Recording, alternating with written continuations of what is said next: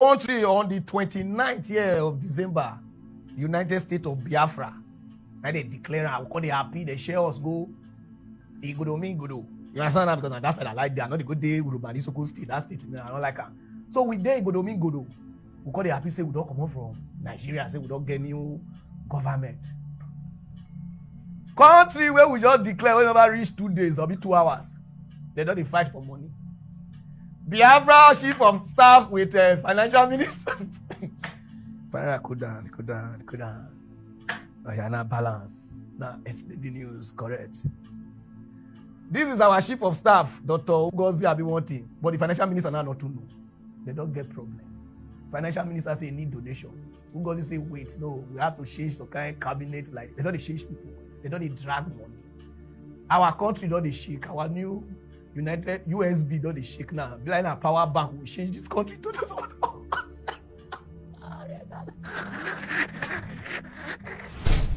Now, moving forward, those of you that have been following our Prime Minister, the Prime Minister has always said, upon the declaration of the United States of Biafra, the Brigade Cabinet will be dissolved. I know he has said that publicly and privately. And that is exactly what I did. With the power vested in me and in nobody else. It is me that he vested that power because I know the reason why he requested for that to happen. Which is not what I'm going to start explaining here. If somebody respects our Prime Minister, Simon Eber, and he gave that order, why should the person or the individual try to disobey that order? And they will tell you that they are fighting for Biafra. They want to raise funds for Biafra. Is it the job of the finance department, headed by Sonny Apalawa, to be talking about raising money for the Biafra restoration? It's not his job. But for some reason, they all decided to do what they think they want to do. As we are speaking, so that as we are going to convention, we will not go and sleep outside, so that we see how to sort out all these bills. What does your COA say? She said nobody should attend the meeting because she's the one in charge. But this is a meeting that Uche, that is organizing the program in Finland, brought up so that the house will be updated of the financial situation, so that we'll see how to sort out bills. And then your COA said nobody should attend the meeting. If you attend the meeting, you are not subject or you are not loyal to the government. And then we had just few people.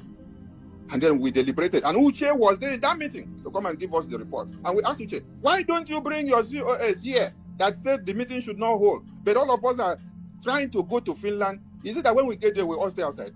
Or we don't see the event? Or 2 to 3 days, Uche will come back again. That the event center will be cancelled if we don't offset these bills, offset that bills. We convene again. A Zoom meeting was still set out again. COS deleted this Zoom link in the cabinet platform that people should not attend the meeting.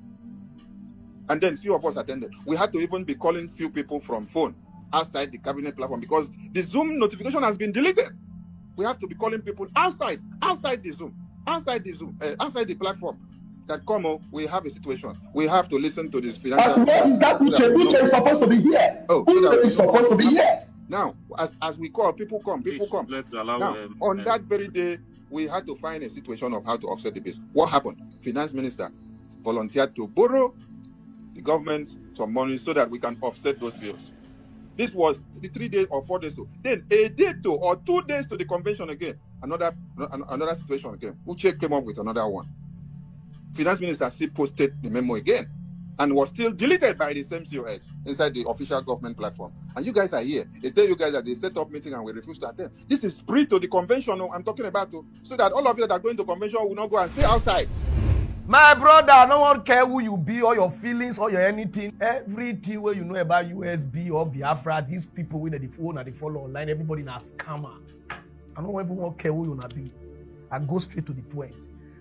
Una no dey put sorry for the people who fight for the Biafra way they prove during the war, the civil war. Una they use Biafra to scam una own people. Una no dey shame. Una don't live una life for up and finish. Una life don't weekend ban. Now the fight people want to donate money for una say Biafra like this. Since you don't do declaration, una not be go IMF. Una not be go World Bank go collect money.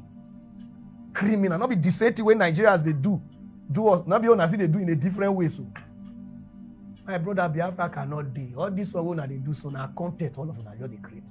All of them they shop on ourselves, they give on ourselves big name, chief of staff, minister of defense, chief of finance, like this, all na scam.